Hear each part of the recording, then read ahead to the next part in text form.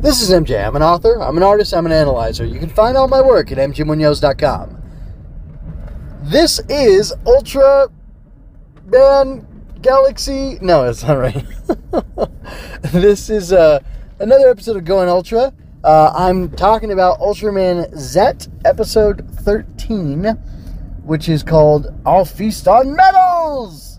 And this is a clip show. I'm calling my review of it ultra clipped, both because it's reflecting the fact that it's about a clip show and the fact that it's going to be short, or clipped, as is said in some, I don't know, it's not language or dialect, but just it's another way of saying fast, right? Fast or cut short. He spoke in a clip dialect. Anyway, so yes, this was a clip show. I generally do not like clip shows. I generally do not watch clip shows. I have learned from tokusatsu over the years to watch them more and more. I'll be honest with you. I tried to watch Ultraman Trigger, and I dipped out after the clip show of that because I just wasn't that interested in the show overall. And the clip show kind of killed the momentum for me, and there was other stuff going on. But I did dip out on that, and I didn't do it during the original run of Z, and I'm not going to do it during this run of Zett because I like this show. And I thought this was actually a pretty good clip show. It was pretty good. So what did I like about it? Why was it good?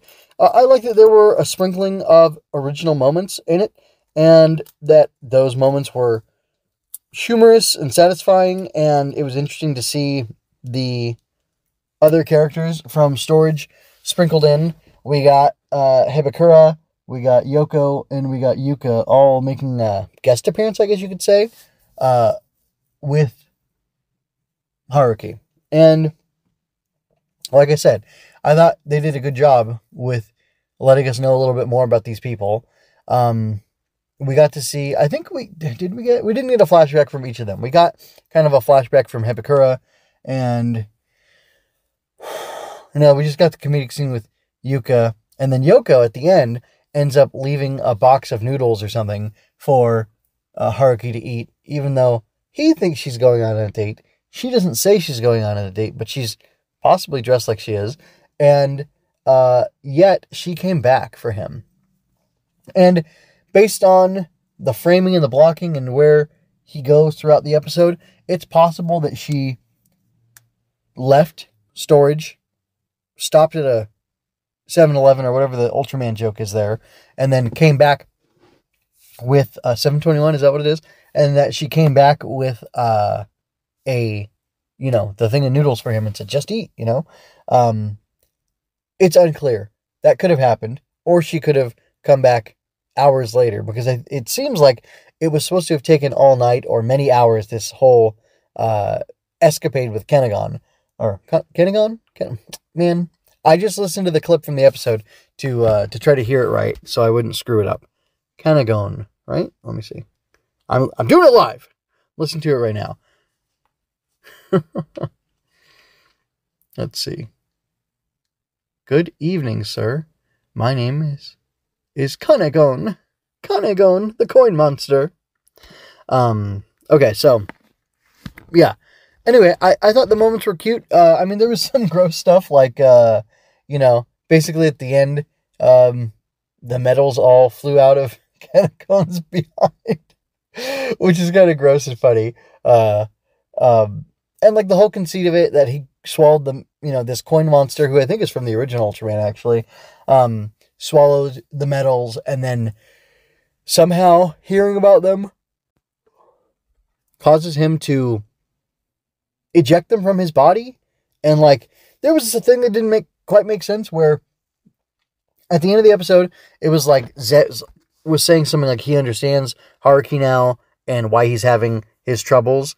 And I didn't really get that, because it doesn't seem to me like Zett is aware of what's going on when he isn't active with Haruki.